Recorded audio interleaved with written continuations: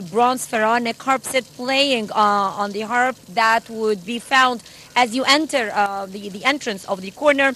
Bronze statue of Sphinx and golden wall clock decorated with precious stones and a glass decorated with pharaonic crocodile. Also, two replicas of both Karnak and Luxor temples are found at the terrace on the second floor. And the land on which the corner was built was bought back in 1916 by Italian architect Arsen Giovanni in order to build a tea kiosk for the then the Grand Hotel in Helwan in 1932, and it was bought by Muhammad Beg Hafiz and then sold to King Farouk in 1935, who added a large garden. But actually, the break of World War II delayed the construction work. In 1942, the building was completed and was surrounded by a botanical garden containing rare plants. We need to know still more about this very beautiful place, and we're very much delighted to have with us now Mr. Emad Hamdy, tour guide. Good afternoon to you, Mr. Emad. Good afternoon. Yes, thank you, Mr. Hamdy, for joining Nile TV International and Nile Cruise. And please, first of all, in brief, tell us the historic significance of the beautiful place we're in now, King Farouk's Corner. This place was built earlier in the 20th century, and it's one of the residence places of King Farouk, the last king of Egypt. All the people know that he just proclaimed the throne of Egypt in 1922, and he was quite young.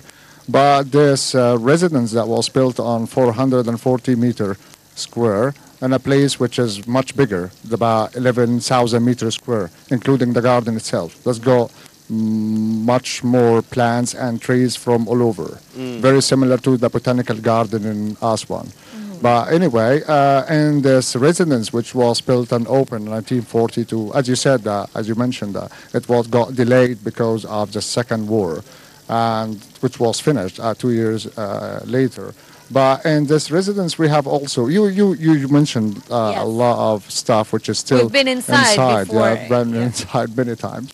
But it was opened as a museum for the public people recently, and it costs nearly 350,000 US dollar, about 2 million point.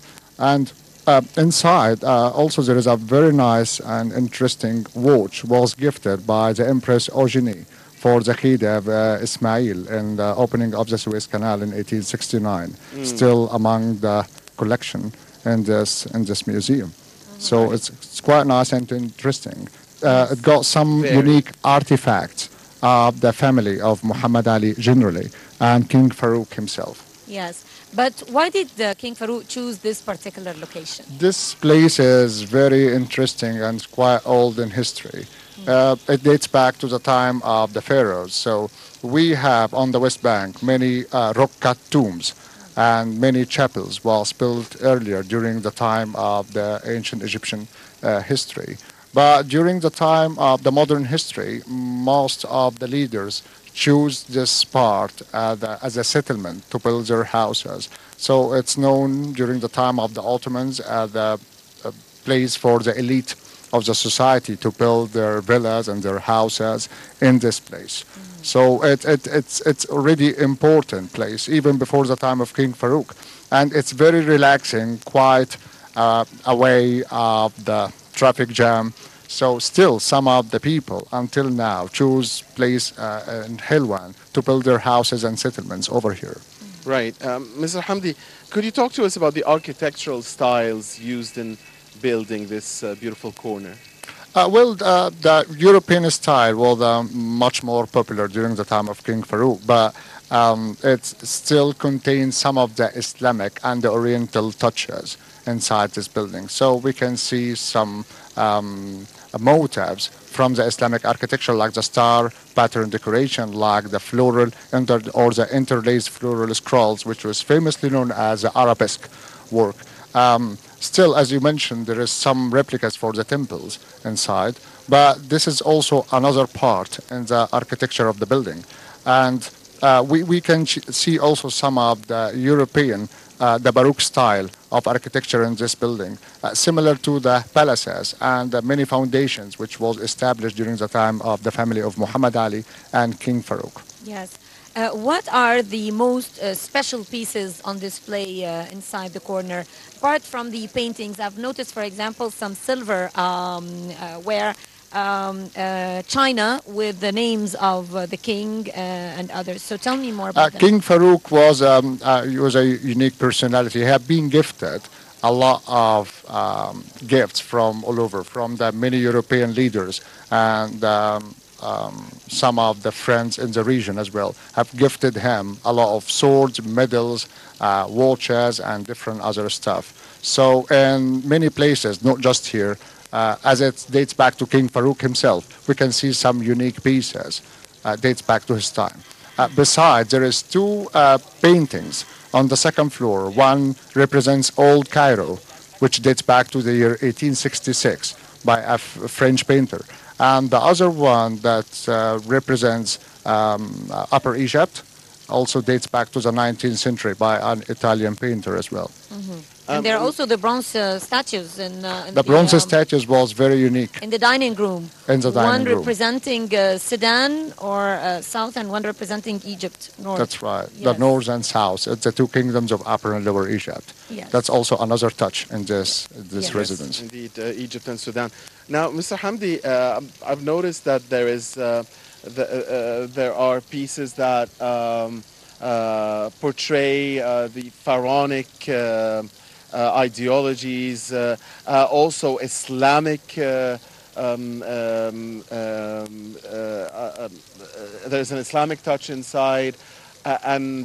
So talk to us about this mix and also the European touch. The idea of the torch being held comes from the Greek history. So there is a lot of mixture of great civilizations inside this beautiful corner. Well, Talk to us about this. one of the main things that Farouk wanted to do in this residence, that unfortunately he didn't receive many people in this residence. He just received two guests, I think, that I remember, but it doesn't last for a long.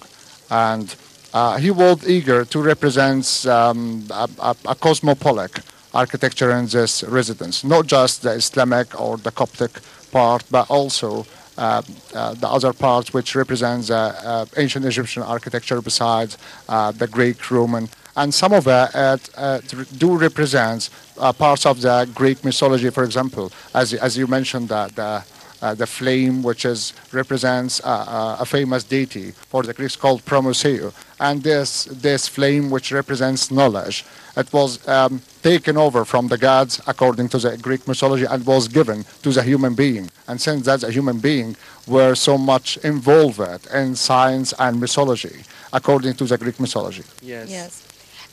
Sir, the corner was inaugurated in 2016, 2 years ago, following a process of renovation.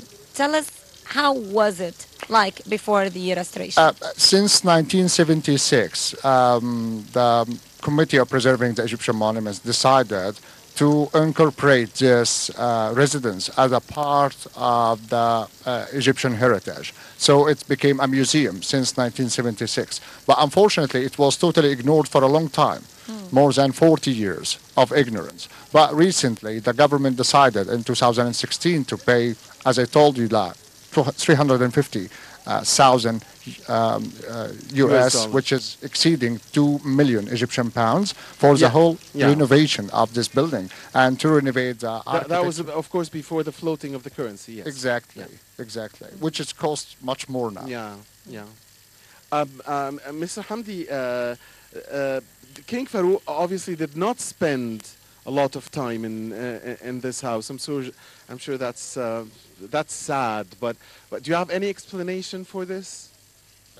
Explanation for why he didn't spend so much time in this? Of course, he had other beautiful places too, and beautiful palaces. But why is it that he didn't spend much time here? The main reason is the delaying of the opening of this building. Yeah, You the know that. outbreak of the World War, Yeah, Second World War. it was planned previously to get open this place like 10 years before the 1942, but unfortunately the whole circumstance in Egypt and in the whole region, it was very interrupted. And the second war that started earlier.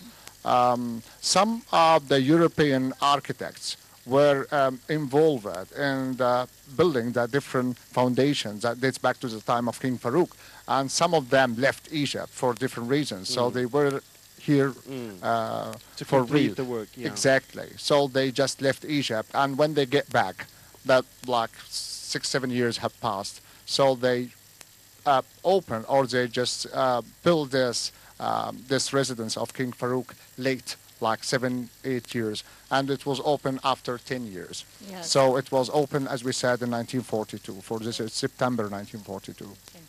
Before King Farouk decided to buy this place, what was the purpose of building this place in the beginning?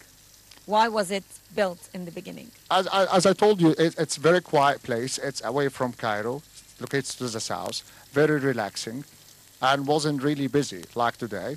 So King Farouk was eager to have a place which is quiet. Before King Farouk decided to buy it, why was it established in the first place? You mean the establishment of this settlement? Yes. So it was established before King Farouk. Yes. Okay. But King Farouk decided to take this part for himself. Before that, most of the kings of Egypt and Right. most of the rulers. Mr. Hamdy, Hala, dear viewers, we'll be continuing our discussion, but after we take this short break. Please do not go away. Nile Cruise will be back shortly.